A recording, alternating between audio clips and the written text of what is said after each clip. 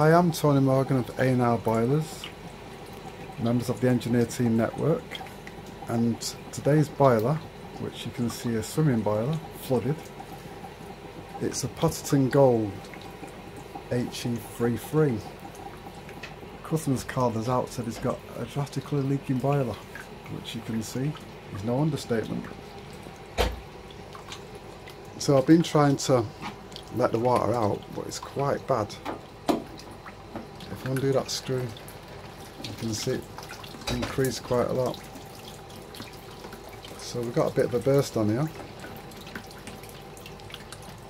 It's just draining out, so what's happened, it's burst inside and I think the chamber's full of water.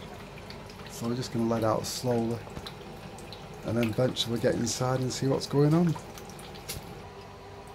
We've now removed the combustion cover, and you can see we've got a nice little swimming pool at the bottom there, full of water.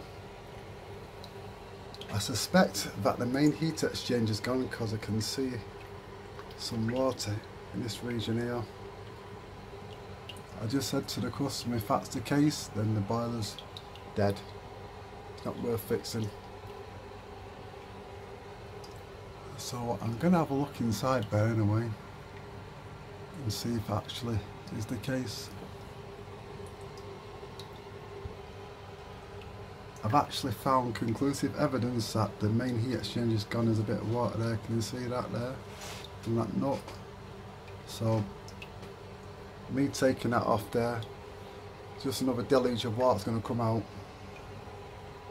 So I'm afraid it's going to be the end of the road for this boiler. What do you want to say for your last rites for your boiler? It's been a fine boiler, a faithful boiler. It just all got too much for it. I think so, yeah, and it's just been one of those things. May it rest in damp peace.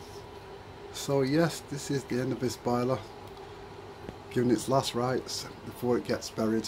Why doesn't it get cremated?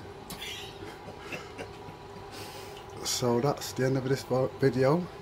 If you like what you've seen, just give us a like on our YouTube channel, or you can subscribe on it, and we'll see you in the next video. So thank you for watching.